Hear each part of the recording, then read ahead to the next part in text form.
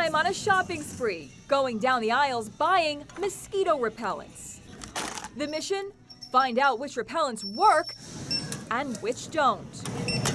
Next stop, the USDA Mosquito and Fly Research Unit in Gainesville, Florida, headed by Dr. Uli Bernier. Are you sure you all want to get bitten by these mosquitoes, even with the Zika virus out there? Absolutely. Can't wait to do this. Mosquitoes here are Zika-free.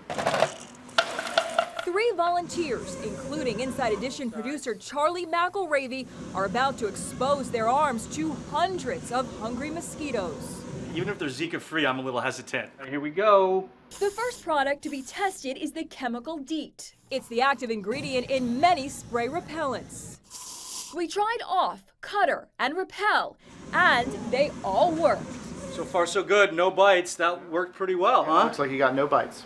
Another popular product is mosquito repellent made from natural plants. She's got lemon eucalyptus oil on her arm that she just applied. This repellent should work very well. Another round of success.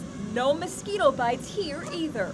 Next, we tried these anti-bug bracelets, which claim to repel mosquitoes by releasing a natural plant-based ingredient called geraniol. It says right here, keep bugs away. We'll see what happens.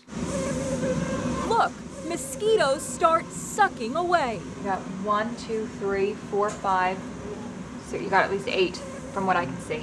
Our experts say they both failed. Did that go well? No, in our type of testing, we would consider this product not to be protective against the mosquito bites.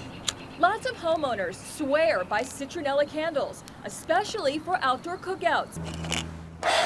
The scientists released 500 mosquitoes into this special outdoor cage to see if it really worked. I'm holding this candle right here.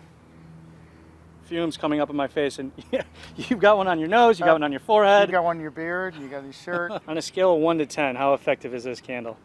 Unfortunately, it's going to give us about a 1. Experts say Citronella can be effective, Getting bit as we speak. but one candle just isn't enough. And can you believe there's even an anti-mosquito app for your phone, which claims to repel mosquitoes by emitting a high-frequency sound? I don't believe it's going to work, and you're a brave man for doing this. I'm not so sure this is a good idea, but let's see what happens. Charlie is eaten alive. I can't even count how many mosquitoes you have on you right now.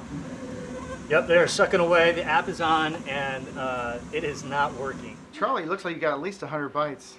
You think 100 bites? Yeah, at least. Oh my gosh. Get these things off of me, please.